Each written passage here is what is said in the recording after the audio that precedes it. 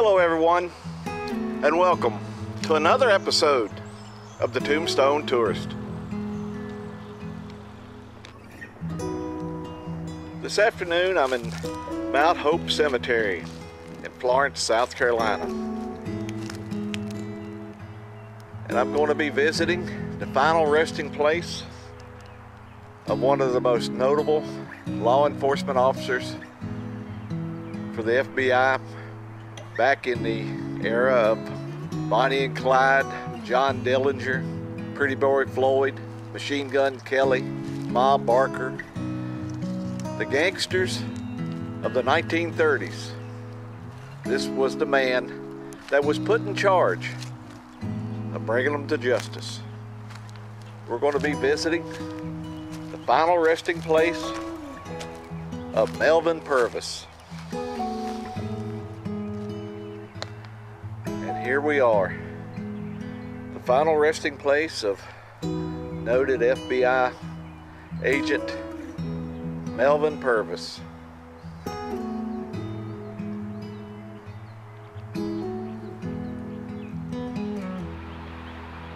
Melvin Purvis was born on October 24th, 1903 in nearby Timminsville, South Carolina.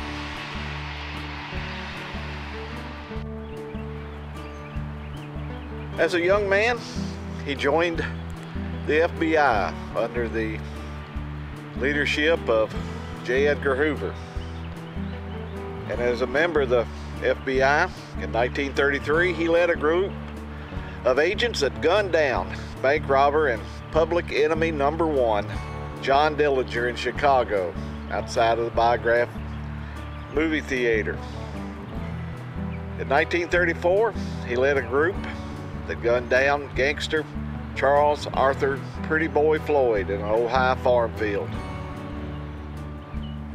His success eventually turned into his downfall, as he was lauded by the public and received a lot of public attention for his exploits and his fight against the gangsters of the 1930s, and his fame led him to be kind of ostracized by his supervisors, including J.EDGAR Hoover, who found it very distasteful that one of his agents was getting more publicity than he was.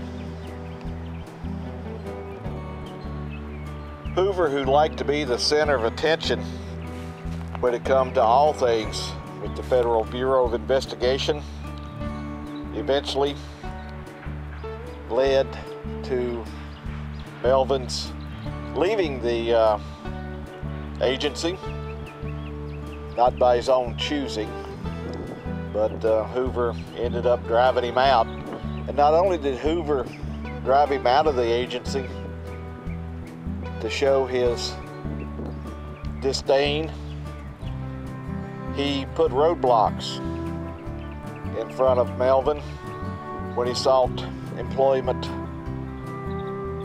with other agencies.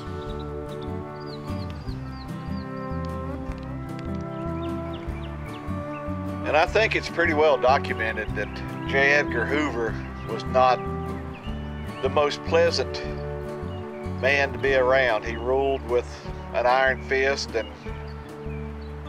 it's gone down in history that he's kept secret files on everybody from presidents to movie actors. And if you crossed him, he held a grudge, and he didn't like it when Melvin Purvis was getting more publicity than he was, and when he couldn't rein him in or change the public perception of Melvin Purvis, he run him out of the agency. And he not only run him out of the agency, he put roadblocks in place to see to it that he wouldn't gain any type of other employment.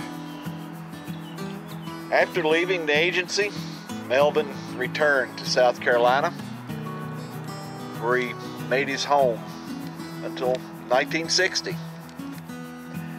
On the evening of February the 29th, 1960, Melvin Purvis was found dead at the top of his staircase at his home here in Florence, South Carolina. He had a single gunshot wound to his head. The official investigation determined that it was suicide, but over the years, other facts have suggested otherwise. And to this day, there are people who knew Melvin Purvis that claim his death is a mystery. A lot of folks don't think he committed suicide. Some of the people that have been interviewed over the past few years said it was more or less probably an accidental death, that he might have died cleaning his weapon and the gun discharged accidentally, but others claim that he wouldn't be cleaning his weapon at the top of a staircase. While the official cause of death for Melvin Purvis is a suicide, his death remains a mystery. Melvin is resting here in the cemetery in Florence, South Carolina, next to his wife.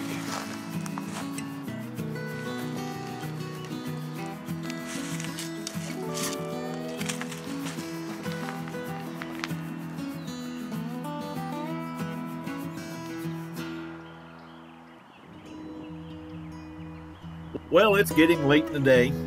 I still have a ways to go before I get to my hotel. So I'm going to end this video right here and get back on the road.